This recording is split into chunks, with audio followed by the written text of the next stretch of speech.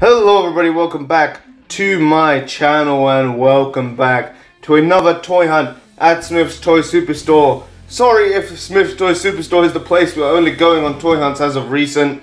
I should try to go to other places, but Smith's is the most convenient as I was out on this day. But let's get right into this section, and they are rammed to the brims full of basic figures. Look at some new series out here. Some WWE basic action figures on the shelves, and they do have some more elites that they didn't have last time. That Aleister Black was right at the top last time. They have moved it down a shelf. Loads of AEW unrivaled action figures as well on the shelves here today in Smith's. Let's take a closer look. There's that Aleister Black, quite nice. Didn't bother looking for the chase, but yeah, it's a nice looking Aleister Black. I've got my old Elite 72, so it doesn't matter if I get a new one or not. But they do have a lot of AEW Unrivaled. They still only have the few Series 3 that they had before. They haven't stocked the rest. They haven't stocked up on Santana, Cody, and Kenny Omega. They just got the rest. But they got quite a huge section here at Smith's.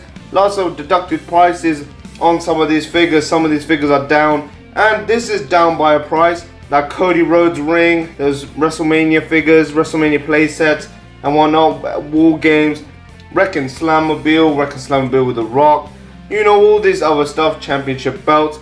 They got a few nice figures. I was gonna get this Sammy Guevara, but still, I keep on holding out from getting this because I don't know whether I'm gonna use them or not.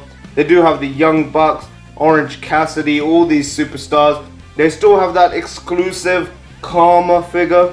I may get that in the future if the time comes to getting it. But what a great figure, and what a great video we're gonna have right now, as Smith's toys are stocked to the brims full of battle pack action figures.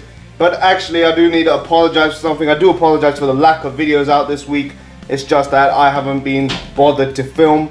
Just that. And yeah, so there should be some next week. But let's get into what I actually did buy today at Smith's Toy Superstore. So today I did buy this Chase Toni Storm basic. You'll be seeing that on the next episode of Velocity when that comes out. I should be taking on Ember Moon in a women's match. But yeah, so I thought I'd buy this to thicken out the women's division, get another superstar in there.